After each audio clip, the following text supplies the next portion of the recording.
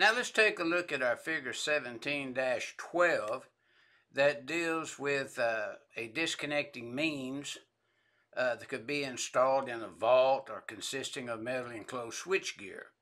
Now at the very top of the illustration we have the building and we have an air brake isolation switch should be installed here, and that may be ahead of that all type CB or some kind of all field type piece of equipment. The transformer is located outside, so we have the lateral coming in if it's utility owned, see.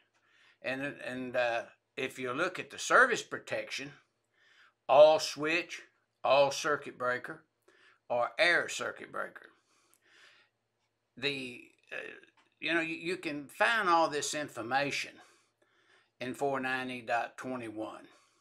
Remember now, we said the conductors, ampacity of conductors, either in conduit, in the ground, in the air, cables, you could find the ampacity of these conductors in one of the tables in Article 311.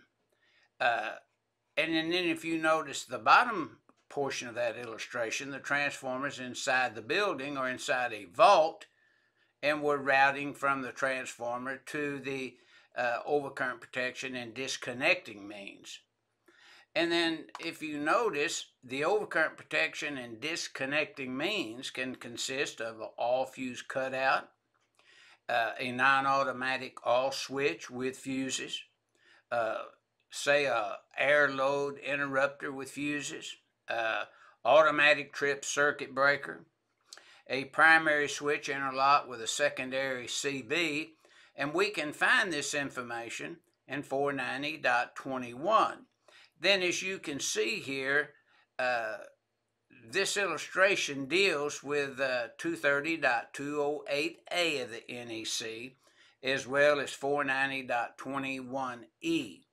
So basically this figure 17-12 is illustrating where the transformers outside the building routed to the disconnecting means, or the transformers inside the building are in a vault, and then the secondary conductors is routed to the disconnecting means, whether it be any one of those that you see in the boxed in information, overcurrent protection, and disconnecting means.